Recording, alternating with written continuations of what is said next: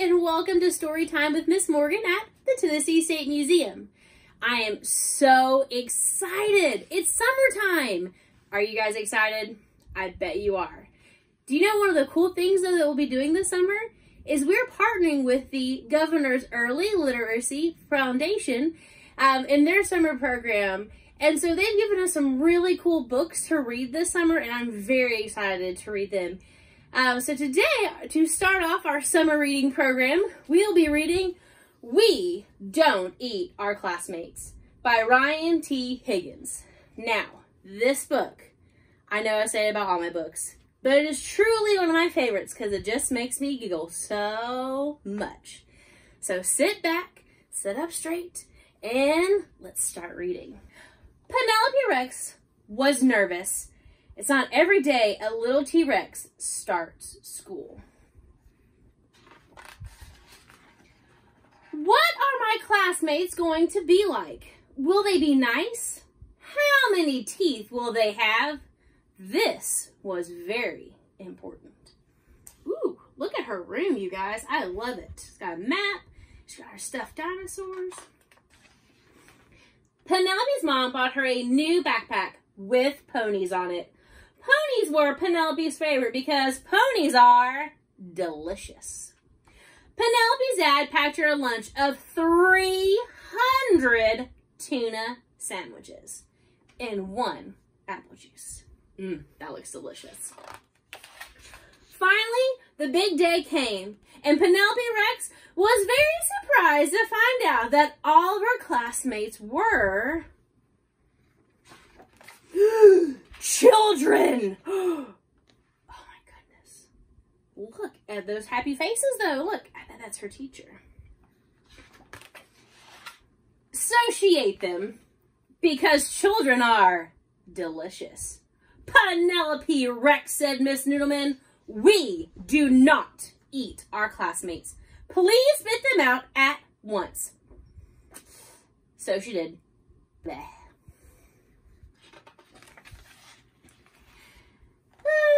It was not the best way to start school. Still, Penelope was determined to have a good first day. Uh-oh. Do her new friends look very happy?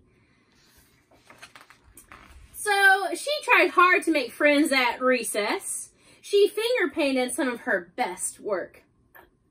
Look at her. What is she doing there? Do you see that picture? She is eating her friend. I don't know about this, you guys. She even saved Griffin Emery a seat at lunch. You can sit right here on her plate. Uh-oh.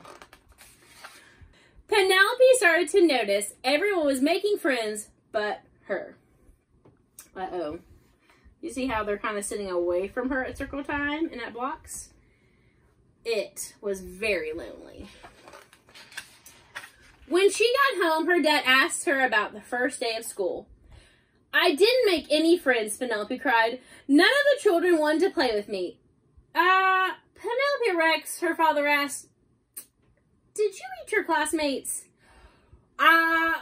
Well, maybe, sort of, just a little bit.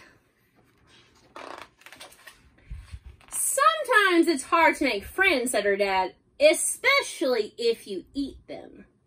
You see, Penelope, children are the same as us on the inside, just tastier.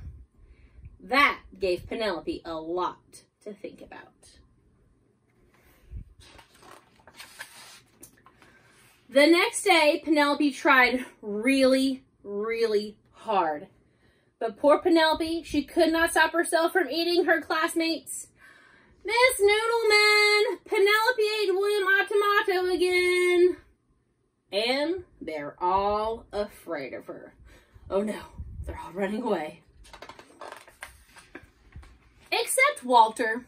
Walter was a goldfish, so Penelope tried to make friends with him. Will you be my friend? Chomp!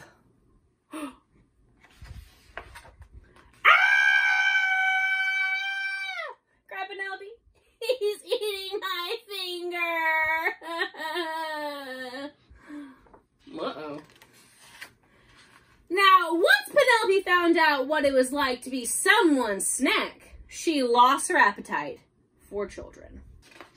Look, do you see her finger? It's got a boo-boo on it now. So she stopped eating her classmates, even when Cece Woodman spilled barbecue sauce all over herself. And soon Penelope made friends. Found you! Want a brownie? I helped make them. Those look delicious. Now, even when children look especially delicious, she sneaks a peek at Walter and remembers what it's like when someone tries to eat you. And Walter the goldfish stares right back at her and licks his lip.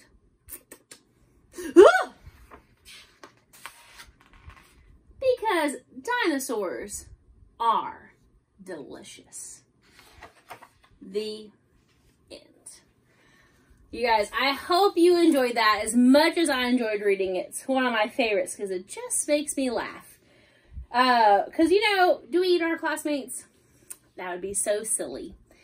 One of the things I love about this book, though, you guys, is the part where her dad tells her that even though her friends look tasty, they're just like her on the inside, which means they are probably all nervous and excited for their first day of school. And so even though sometimes there are people who don't look like us or act like us, just remember that on the inside, they are just like us. We are all humans. Maybe tasty humans in Penelope's mind, but we all are humans. So we are so excited to start this summer reading program. So I have something I'd like you to do. So at your house, you can find a notebook like I did, or maybe make a book. But what I'd love for you to do is this summer is take time every day to read one book, or maybe 2, or maybe 3 or 10, but you got to read one book. And every time you read a book, I want you to open up your notebook and write it down.